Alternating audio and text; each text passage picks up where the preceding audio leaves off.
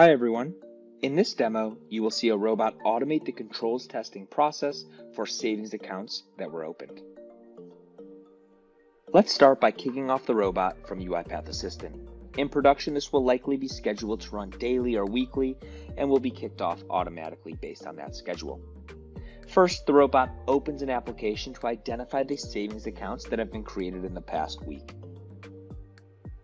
The robot will navigate to each account, scrape the relevant customer data and passport location.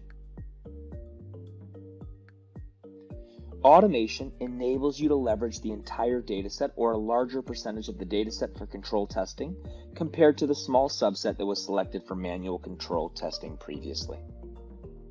In this demo, you are seeing the robot leverage the user interface to scrape the relevant customer information, but of course if an API is available, the robot can also leverage that API.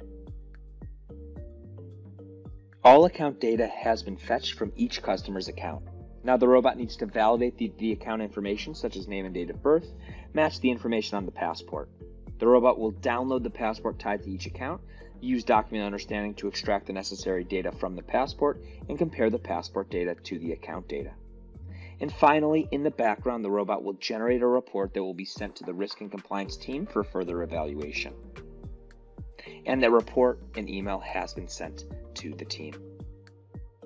The email body gives a high-level view of the report, and then we can open up the attached Excel to get a further detailed view of the control tests that were ran.